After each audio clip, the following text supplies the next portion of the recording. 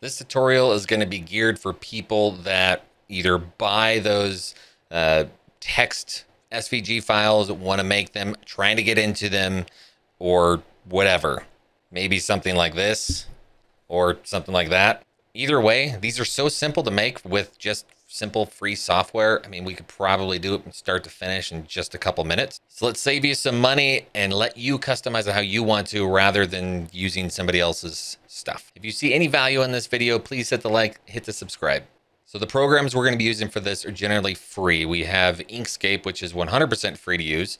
We're going to be using a snippet tool, which is on any Windows PC. And then I want you to use your favorite preferred text software. I'm going to be using Microsoft Word. Obviously, that one's not free, but there's plenty of free ones out there. I'm assuming you already have a favorite because generally people type on their computers. I mean, even Notepad might work for this. So let's get to it. We're going to start with Microsoft Word, and we're just going to make one super quick.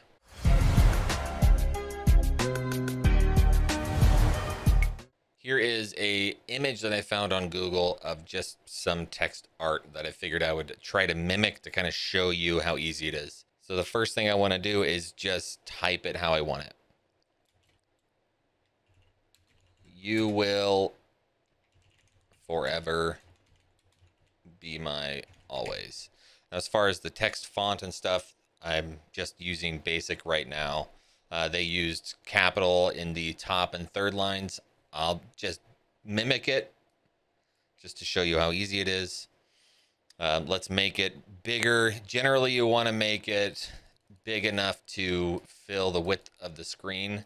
I will be getting rid of these up here at the end. So I have these centered because generally these text SVG files are justified in the center.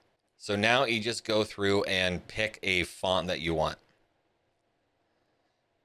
What I like most about doing it in Word is really easy to install fonts and stuff in your Word, while Inkscape, which is what we're going to do later, is a little bit more difficult, and there's extra steps involved when it comes to text.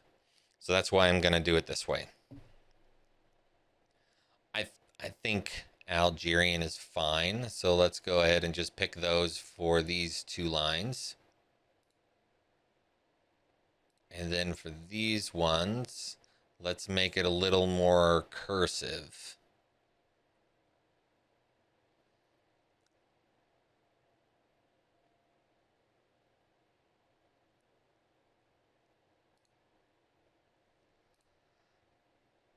What was that? So that's brush script.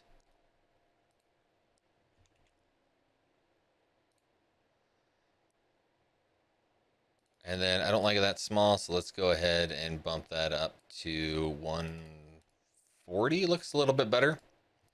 Okay, now I can delete that. Oop.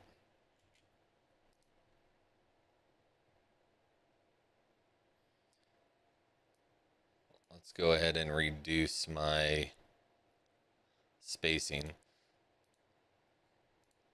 And this will be something that you just make it look how you want to in Word, or like I said, any other type of software that you use for your text editing. Now that we have our fonts and stuff how we like it, let's go ahead and use our snippet tool. I use this snipping tool so often that I lock it to the taskbar.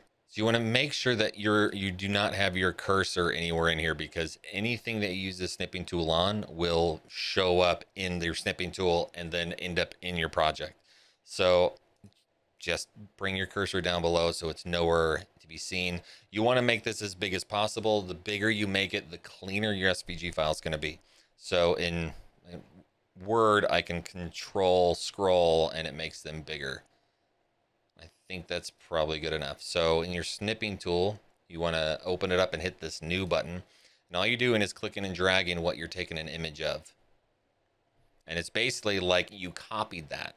So now we want to go to our Inkscape. I will have a download link in the description below so you can go to Inkscape and get it yourself. So this is a new document. I want to just come in here and Control V, and now I have my text in here. This is obviously just an image of what I made. This is not the SVG file. So I want to right click on it and then go to trace bitmap. This nice little box like this comes up. It's going to take the black text and change it into vectoring. I see I did not have that as lowercase a. That's fine. I'm not in here for aesthetics. I'm just showing you how to do this. So what you want to do is you want to get this brightness threshold as high as possible before everything turns black. And because it is text and is because it is purely black and purely white, you should be able to get this up very high.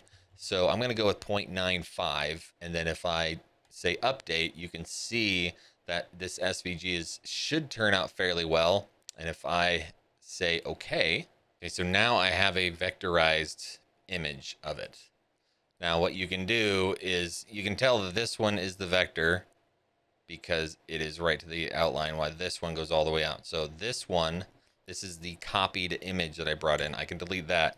And now I have my nice vectored text.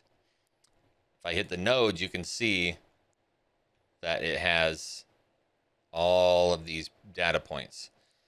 And like I said, the bigger you made it, the more crisp it's going to be. So because right now it is all one and I want to adjust like how they're positioned, what I would do is I will hit Shift Control K, and that makes every single bit of it,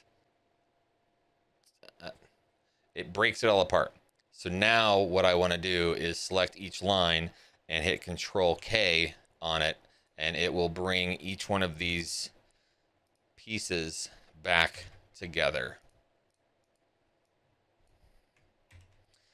So now I have each line as a vectored image. So let's see, I want to make this bigger. The best thing to do is hit this lock aspect ratio, unless of course you don't want to lock the aspect ratio. It's up to you. But I hit that, and I hold Shift, and then it keeps it in the right place. I can make it bigger, smaller, whatever I want to do. Leave that up to you. Maybe I can put that here. Put that right there. Maybe make this as big as the forever. I don't know. I'll leave that up to you and your aesthetic style.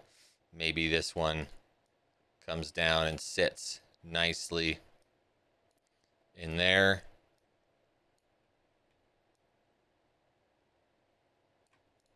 And there we go. That's done. All I have to do is I would save this.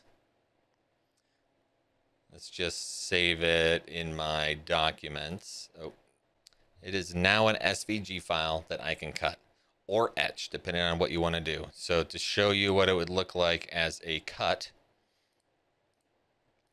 this is what it would look like as a cut. Those lines would cut on either a laser, a vinyl cutter, whatever you're using. And it's that simple. The only problem with doing it in Inkscape on its own is a lot of times when you make text, there are overlapping pieces, especially when it comes to cursive, where you have these pieces of the F that want to be cursive and they go into another letter. This image will loop and you'll have weird extra cuts. If you etch both of those, even though it doesn't look like they're there, it will like double etch pieces of it, or it will cut out a big notch in this O. So that's why I like to do it this way, because it takes out that step, because sometimes it's really hard to see, especially when you leave it in this filled in style. You can't see what is actually going to be cut. Honestly, making text art is really that simple. I challenge you, the next time you want to go buy one, just do it yourself. I sell them, but please don't buy them from me. Make them yourself. The cool part about that is they're not going to be like anybody else's. They're going to be how you want them. Thank you for watching, and please hit that like, hit that subscribe, and come back for another video. Take care.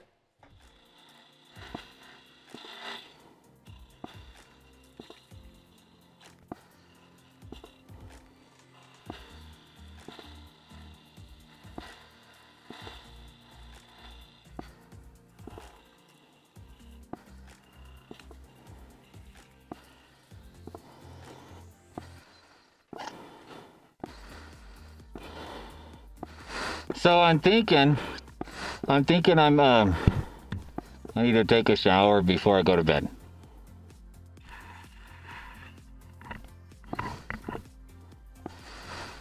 Yeah. Let it snow, let it snow, let it snow. The weather outside is frightful.